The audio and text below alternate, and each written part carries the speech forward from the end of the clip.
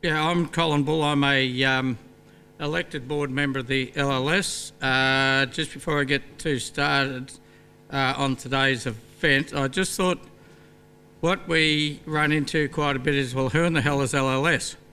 So I just thought I'd give you a brief outline. LLS was started 10 years ago as a brainchild of the then Minister of Agriculture, Katrina Hodgkinson, in the Liberal government. It was an amalgamation of rural lands protection boards, the CMAs and most of the DPI. And the staff were all amalgamated into various sections of what is now LLS.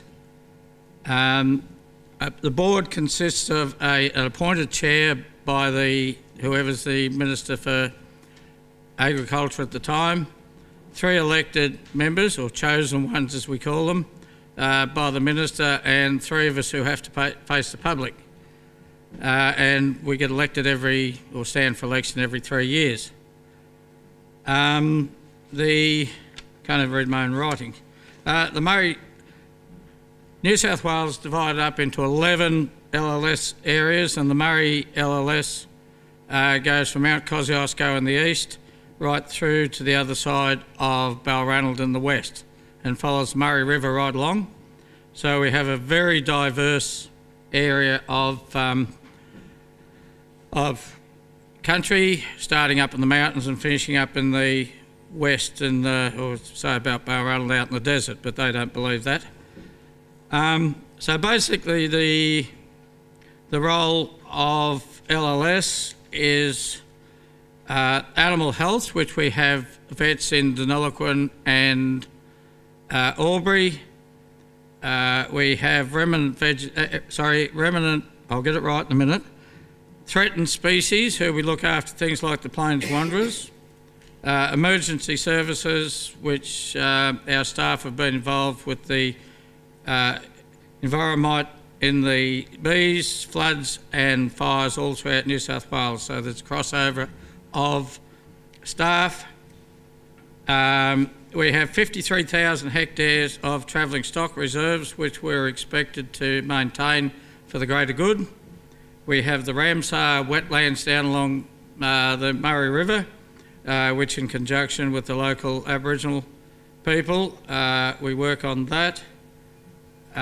We have pest animals, which our staff work in conjunction with landholders for fox, rabbits, wild dog baiting, pigs and deer and anything else that bobs its head up. And our ag department, they come up with days like today, organising very good speakers, and basically their role is informing ratepayers of emerging trends, and in our area around here, as far as the water issue, doing more with less. So just a broad outline. As I said, I'm an elected board member. It can be rewarding, can be very frustrating, but we have an election coming up which I'm not allowed to stand for. So anyone who thinks they might like to get involved, you're most welcome when the ads come out. So that's a little spiel about the LLS. So I'd like to congratulate the Ag team for organising the speakers today. It's a very, very good lineup and very informative. ESG is an interesting one: environmental, social and governance. Now, if anyone's over that, they can come up to me later and explain it, because I've got no idea. But what we're up against, and I think it fits into this bill, that a lot of poor policies coming out of Europe, to the point of they had a policy that man-made fibres are far more environmentally friendly than cotton and wool. So I'm not too sure how you come up with that, but that's one of their little gems.